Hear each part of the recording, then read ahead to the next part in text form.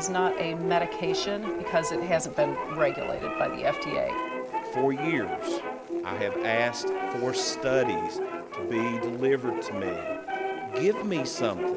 The AMA, New England Journal of Medicine, Johns Hopkins, MD Anderson, Mayo. People said they would deliver them to me. They were there.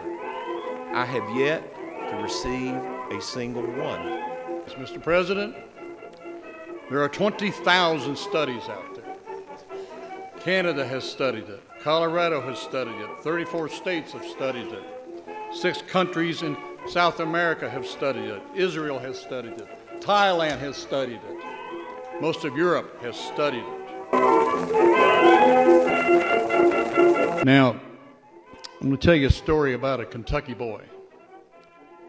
This Kentucky boy who was standing in the middle of a highway. Maybe he wasn't the smartest guy going. He looked down the road and this big old truck's coming right at him, lumbering down the road, coming fast. And he's looking at the sign on the truck. And he's trying to read it. And he got to OP. OP, what is that? OP. Well, that truck just ran right over him. Darn near killed him. But he was able to pull himself together and he stood up in the middle of the highway. And he said, and the truck's going down the road. He said, "What's that?" An old fellow over there in the field, an old farmer says, "Well, son, that was opportunity."